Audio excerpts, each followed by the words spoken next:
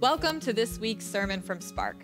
We are a community who believes we are deeply loved by God and seek to welcome, support, love, and serve every person we meet. We hope this message has something for you today.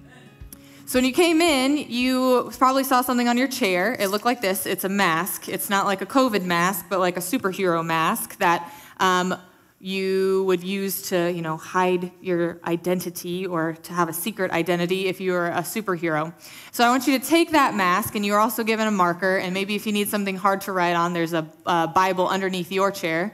So go ahead and look underneath your chair. Don't take the one from the person in front of you. And I want you to think for a second about what makes you, you. Who are you? How would you describe yourself? And I want you to write the words that you would use to describe yourself on this mask. Now, you might put things like your name, because for some of us, our names have meaning and value to us. You might put things like your heritage, your race or ethnicity, or where your family is from, if that's something that is meaningful to your identity. Maybe it's not. Maybe you put your biological sex, that you're male or female. Maybe you put your gender, how you identify as male or female, or that you are somewhere in between and that you aren't the most manly man or the most girly girl, and that's something that's important to you. Maybe you describe some of your characteristics, that you're someone who values honesty. Maybe you put that you are someone who is loyal to friends and family. Write a few words to describe who you are.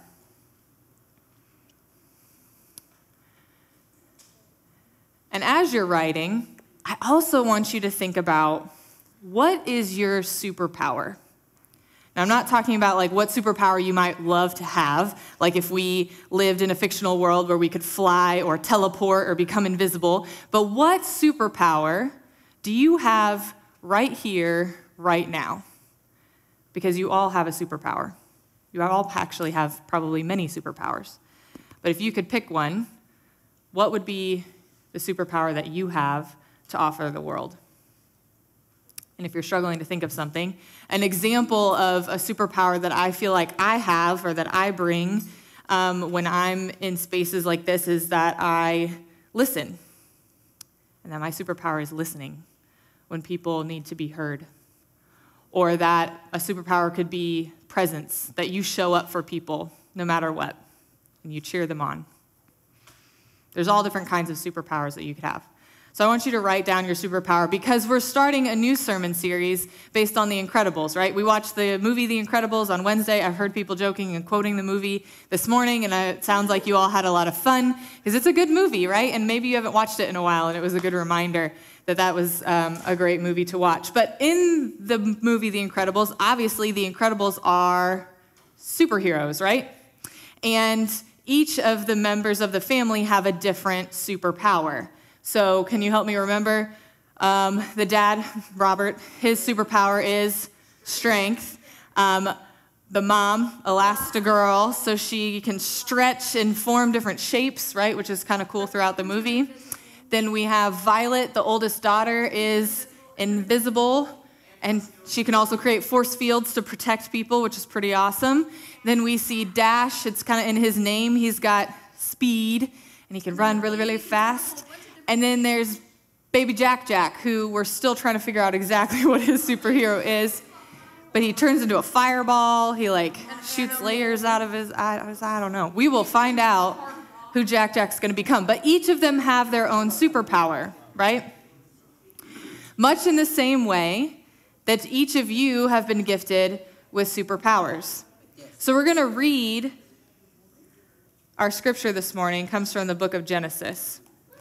And we're reminding ourselves today that God made us, right? That God created us and that God calls us good. So we're going to go back and remind ourselves of the story of God creating human beings.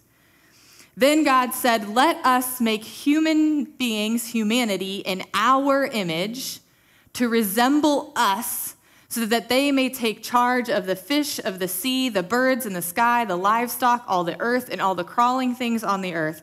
God created humanity in God's own image. In the divine image, God created them, male to female. God created them. And God blessed them and said to them, "Be fertile and multiply and fill the earth and master it. Take charge of the fish of the sea and the birds of the sky and everything crawling on the ground." And then God said, "Now I give to you all the plants on the earth." Wait, what happened? "Now I give to you all the plants on the earth and that yield seeds, and the trees whose fruits produce seeds with it, and these will be your food. To all wildlife, to all birds in the sky, and to everything crawling on the ground, to everything that breathes, I give you the green grasses for food." And God saw everything that God had made, and it was supremely good. On the sixth day, when God created human beings, God calls us supremely good. This word good in the Bible is big. It's not, for us today, we hear like if somebody calls you good, you're kind of like, that's middle so-so. But the word in the Bible to describe good is like magnificent, magnanimous, most high, beautiful, wonderful. It's a bigger word than we might imagine it to be when we just hear someone say, "Oh, that's good," right? And God says, when God creates everything, "I'm going to make them in my image." And so each of us bears the image of God. And when we think about who God is, we could spend a long time using lots of words to describe God, right? Let me just hear a couple of the words that you would use to describe God. Just shout them out. Loving, caring, hope, faithful, humble, powerful, loyal, merciful, accepting, everything, thankful. So we have all these words to describe God, and God, we know, is just bigger than anything we could ever imagine, and God has given a piece of God's self to each of us. And so when we look around at all the beautiful, wonderful people that God has made, we see, because each of us is unique, just how big and wonderful and creative and beautiful God is. Because if each of us represents even just one small part of God, if you think of all of that put together, it's pretty mind-blowing to imagine who God is. But we each possess a bit of God's image in us. One of those things on your mask is something that it bears the image of God, is of God, and reflects God to the world. So God says when God made us, "You are good." And then Scripture continues to tell us this theme about how we're good, right? In the book of Psalms, the psalm writer praises God and says that I was knit together in my mother's womb, that I was made fearfully and wonderfully on purpose. And Jesus even tells people when he's here on earth that God knows the hair on our heads, the number of hairs on our heads. Yeah. Have you tried to count each of your hairs? I know I lose like hundreds of them in a day all over my house, right? We have so much hair on our head, but God knows us so intimately that God could be like, yes, Javoris, 5,622,522, or whatever, right? God would know the exact number of hairs on your head. God would know the exact design of your fingerprint because God knows us better than we know ourselves because God designed us good. And we have superpowers, just like the Incredibles did. But there's something that happens that we learn right at the beginning of the movie about the Incredibles. That they are in hiding, right? That they can't actually be their superhero selves all the time. Does anyone remember why that they had to hide? Yeah. Because they didn't want people knowing their real identity. They didn't want people knowing their real identity, but yes. Bones. Mm-hmm. To the outside world, they caused too much damage. Yes. Because one man tried to commit suicide and Mr. Incredible saved him and then caused him to break his neck. Okay, so there was a lot of damage and things that happened that maybe went awry sometimes when the superheroes were trying to save people. And so everyone in the world or in the town or country, wherever they were, said, it's not worth it for you to be your superhero self because it causes too much damage, there's too much risk, and so we'd rather not. And so instead, all of these superheroes are forced into hiding. They can't be their full and true authentic selves. They have to hide their gifts that they have been given. And you know, I think when I watch this movie, I think about how that's true for us sometimes too, right? If you look at your mask that you were writing your words on, I wonder if there are any of those things that are on that mask that you have felt at different times like you couldn't be, that you had to hide, that you couldn't tell someone about. So I want you to flip your mask over on the backside. And I want you to write down any of the things that you've ever felt like you've had to hide from the world about yourself, or that you've been told aren't allowed, or have been told aren't good. And I want you to write those there.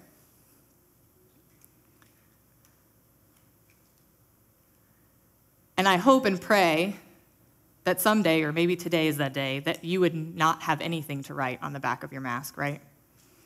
That we would be people who could live fully and completely as God made us to be and not feel like we have to hide any part of who we are, or be told that any part of us is not good and made in the image of God. But you know, this happens, the same idea of having to hide, not only happens to the Incredibles, but it happens to Adam and Eve in the garden. So if we keep going in the book of Genesis, we just read from Genesis chapter 1, but we're going to read from Genesis chapter 3 in a minute, because Adam and Eve were in the garden and they had a superpower. Did you know that Adam and Eve had a superpower? Their superpower was that they knew that they were loved without a shadow of a doubt. And because they knew that they were loved, they could freely be themselves. They could walk around without worry or shame or fear, and they could live in this perfect kind of utopia of heaven in the garden with God, because they knew without a shadow of a doubt that they were loved. And that was their superpower. Until one day, what happened? There's a tree in the garden, and then there was a creature that appeared, and the creature was a serpent or a snake, and the snake told them, this God that you love so much actually keeps secrets from you. Did you know that? That's what the serpent tells Adam and Eve, and tells them that if they ate from the tree with the fruit of the knowledge of good and evil, that they would come to understand these secrets that God has been keeping from them. And then they would really understand who God is and who they are. And so we know that Adam and Eve ate from that tree. And then this is what happens next. During the day's cool evening breeze, they heard the sound of the Lord God walking in the garden. And they hid themselves from the Lord God in the middle of the garden's trees. And the Lord God called to the man and said to him, "Where are you?" And the man replied, "I heard your sound in the garden, and I was afraid because I was naked and I hid myself." And God said, "Who told you you were naked?"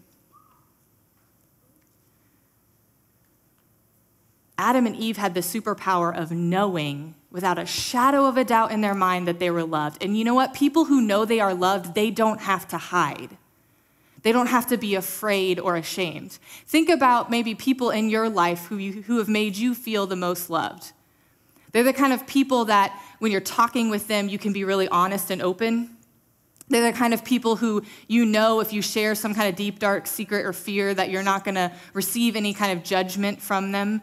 You know that even if you share something with them that might be an action that you did that wasn't good, that they're not going to say, well, you're just a trash human and forget that, right? They're going to meet you where you are. They might share in the fact that whatever happened was not good, but they're not going to leave you, right? You know that if you bare yourself to them, meaning you're open and honest with who you are, that they are not going to abandon you for it. That's love, right? And that's the love that Adam and Eve were so aware of up until the moment where they ate from the fruit. And then all of a sudden, fear and shame and uncertainty entered into their hearts and their minds and their bodies, and they felt the need to hide from God. And then God confronts them.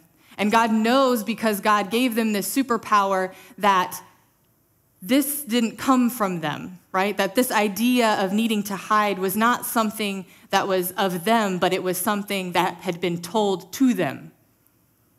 And so God asked the question, who told you?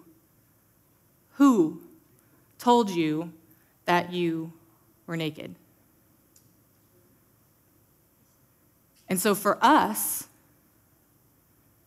we know that there have been people in our lives who have told us that we were not enough, that we were unlovable, that we were too tall, too short, too this, too that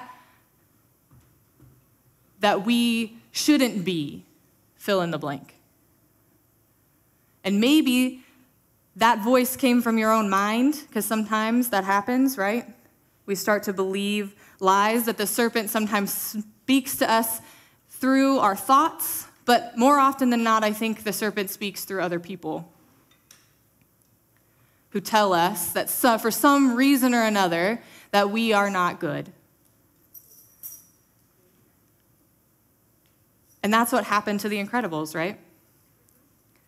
That the world told them that their superhero powers were not good, that they were not necessary, and that they would prefer that they go into hiding and not be seen than to be their full and true selves. And today, it's June 12th. It's Pride Month. It's a moment to acknowledge that in our world, for a long, long time, and still today, many people are told to hide parts of their identity, that they're not good or worthy. And that, friends, is sin.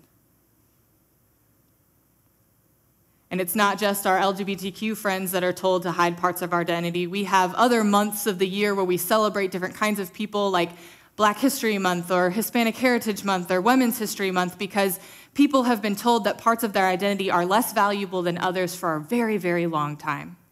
And while it's a lot harder to maybe hide your race than it is to hide your sexuality, that doesn't mean that people don't feel like they have to downplay who God made them to be in order to fit in with everybody else.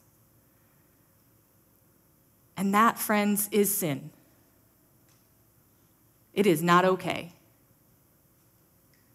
And we say every Sunday when we come into this place that we are a family who believes we are deeply loved by God, and that therefore we will strive to accept people for who God made them to be, exactly as they are.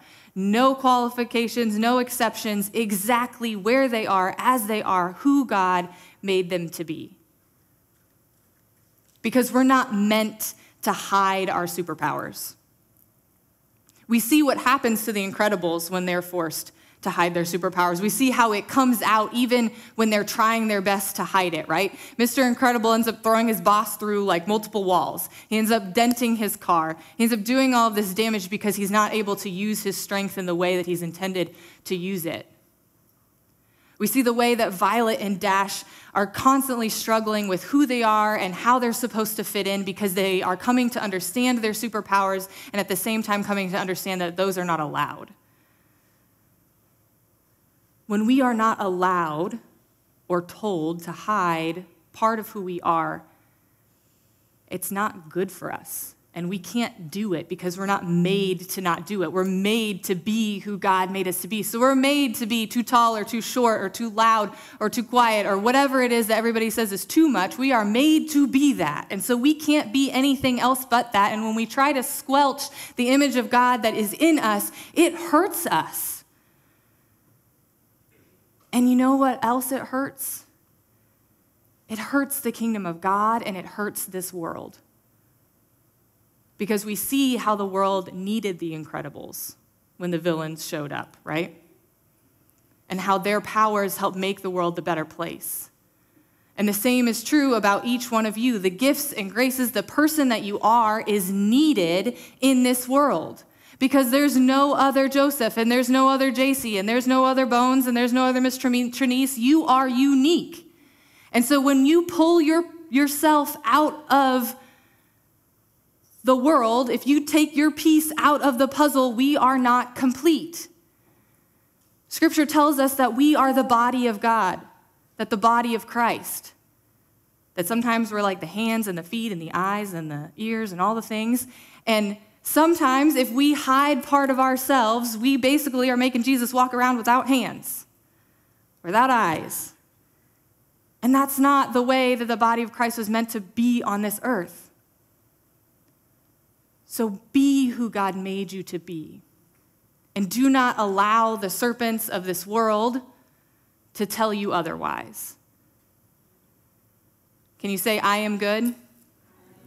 I'm going to see no louder than that. Say, I am good. I am good. Say, I am good. I am good. Say, I am good. I am good. You got to say it till you believe it. I am good. I am good. I am worthy. I am worthy. I am good.